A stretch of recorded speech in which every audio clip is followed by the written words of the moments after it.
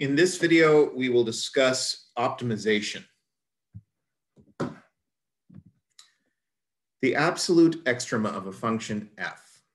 If f of x is less than or equal to f of c for all x in the domain of f, then f of c is called the absolute maximum of f. If f of x is greater than or equal to f of c for all x in the domain of f, then f of c is called the absolute minimum value of f. In the first graph, y equals x squared has an absolute minimum at 0, 0. In the second, y equals 4 minus x squared has an absolute maximum at 0, 4. In the third, y equals x times the square root of 1 minus x squared has an absolute minimum at negative square root of 2 over 2, negative 1/2, and an absolute maximum at the square root of 2 over 2, 1/2. The final graph of y equals x cubed has neither an absolute minimum nor an absolute maximum. A continuous function defined on an arbitrary interval does not always have an absolute maximum or minimum, but in practical applications, we are often asked to find the absolute extrema over an interval in which both the absolute maximum and absolute minimum are guaranteed to exist. This occurs when a continuous function is defined over a closed interval. The graph below shows the average price, f of t, in dollars of domestic airfares by days before the flight. The domain of f is the closed interval negative 210, negative 1, where negative 210 is 210 days before the flight, and negative 1 is 1 day before the flight. We can see that f reaches the minimum value of $395 when t equals negative 49, and the maximum value of $614 when t equals negative 1. This tells us that the best time to book a domestic flight is 7 weeks in advance, and the worst day is the day before the flight. Note that the function f is continuous on a closed interval. For such functions, we have the following theorem. If a function f is continuous on a closed interval ab, then f has both an absolute maximum value and an absolute minimum value on ab. If an absolute extremum of a continuous function f occurs at a point in an open interval ab, then it must be a relative extremum of f, and hence its x-coordinate must be a critical number of f. Otherwise, the absolute extremum of f must occur at one or both of the endpoints of the closed interval AB. Finding the absolute extrema of f on a closed interval. First, find the critical numbers of f that lie in AB, the open interval, that is. Second, compute the value of f at each critical number found in step 1 and compute f of a and f of b. Third, the absolute maximum value and absolute minimum value of f will correspond to the largest and smallest numbers, respectively, found in step 2.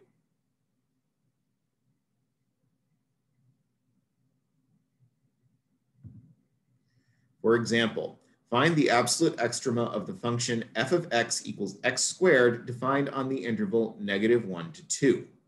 The function f is continuous on the closed interval negative 1 to 2, and differentiable on the open interval, negative 1 to 2. The derivative of f is f prime of x equals 2x, so 0 is the only critical number of f. We now evaluate f of x at x equals 1, x equals 0, and x equals 2. F of negative 1 is negative 1 squared, which is 1. F of 0 equals 0 squared, which is 0, and f of 2 equals 2 squared, which is 4. Clearly, the absolute minimum of f is 0 and the absolute maximum is 4. Find the absolute extrema of the function f of x equals x cubed minus 2x squared minus 4x plus 4 defined on the interval 0 to 3. And that is a closed interval. Since f is a polynomial, it is continuous everywhere, so it is continuous on the given interval. The derivative of f is f prime of x equals 3x squared minus 4x minus 4, which is equal to 3x plus 2 times x minus 2. and it is equal to 0 when x equals -2/3 or x equals 2.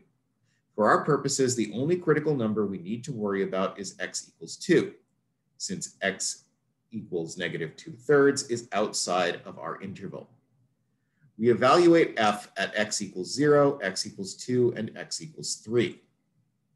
f of 0 is 4, f of 2 is -4, f of 3 is 11.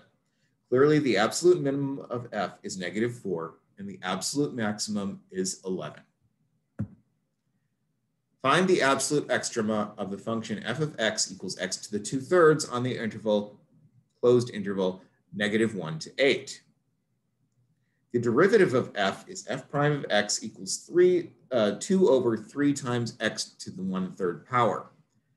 F prime is not defined at x equals 0 and does not equal 0 for any value of x, so 0 is the only critical number of f.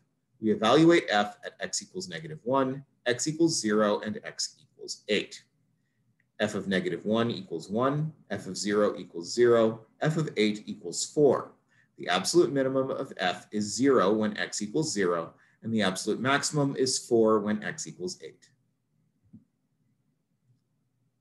Achronic's total profit in dollars from manufacturing and selling x units of their Model F loudspeaker system is given by P of x equals -0.02x squared plus 300x minus 200,000 for 0 less than or equal to x less than or equal to 20,000. How many units of the loudspeaker system must acrosonic produce to maximize its profits? First, find the derivative of p. P prime of x equals -0.04x plus 300. Solving the equation p prime of x equals 0 gives x equals 7,500. Now we evaluate p at x equals 0, x equals 7,500, and x equals 20,000. P of 0 equals -200,000. P of 7,500 equals 925,000. P of 20,000 is -2,200,000. From these computations, we see that the absolute maximum value of the function p is $925,000 by producing 7,500 units acrosonic. Will realize a maximum profit of $925,000. The daily average cost function in dollars per unit of electronics is given by C bar of x equals 0.0001x squared minus 0.8x plus 40 plus 5,000 over x for x greater than 0, where x is the number of graphing calculators that Electra produces. Show that a production level of 500 units per day results in a minimum average cost for the company.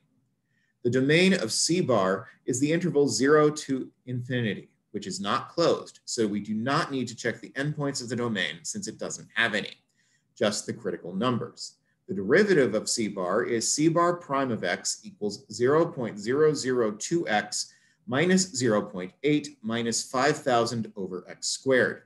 Setting C bar prime of x equals 0, we get 0 equals 0.0002x minus 0.8 minus 5,000 over x squared. I used a website, www.wolframalpha.com, to solve this equation and got x equals 500. So the only critical number for C bar of x is 500.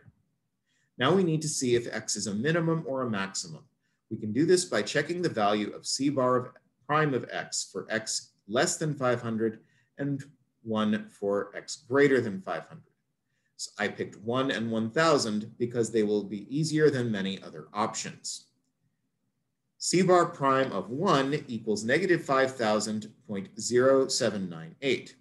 C bar prime of 1,000 is 0.115. Since C bar prime of x is less than 0 for x less than 500, and C bar prime of x is greater than 0 for x greater than 500, the point 535 is the absolute minimum of the function over the given domain. So a production level of 500 units per day results in a minimum average cost of $35 per unit to the company.